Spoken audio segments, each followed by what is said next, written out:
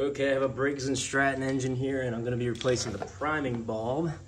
As you can see, when I push this in, it does not pop back out, and it's a, kind of a pain to pry it out and all that, and it's gotten to the point where it's almost worthless. Also dry rotting and whatnot. So I picked this guy up off of Amazon, of course, and yeah, just a replacement. I think it was like $6 or $7.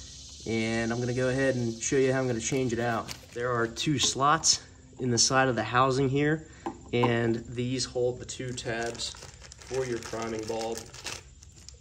You can see here on the new one what the tabs look like. So you got a tab here and a tab here, and then your actual rubber unit goes up through there, and then it kind of makes a seal on the back side. So once we pull this old one out, we're gonna push this one back in there. It should click into place.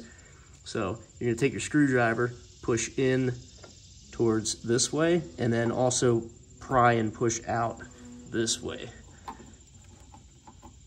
Just keep in mind, you might break it if it's been in there for a long time. There it goes. Once it pops out a little bit, you can kind of get your screwdriver behind it and push it.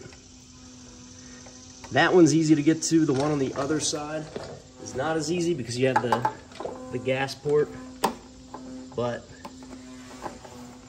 if you can't get that, what you can do, kind of went. But what you can do is just push the other side out and kind of pry it and pull it. Or if you have to break the plastic ring, you can do that as well. Take a screwdriver and a wet cloth or something and just clean this out.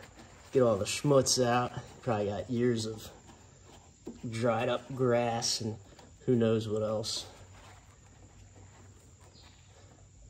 So once that's cleaned, you should get a nice seal on your new bulb.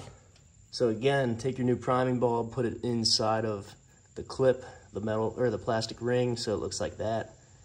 And then go ahead and push it in.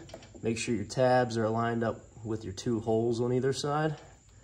Just make your life easier so you don't have to try to twist it inside of there. I don't know if you can even twist it inside. Once you got it into position, kind of push it in evenly on both sides. And it should snap into place. We'll listen for that snap. There's one snap. And there's the second snap.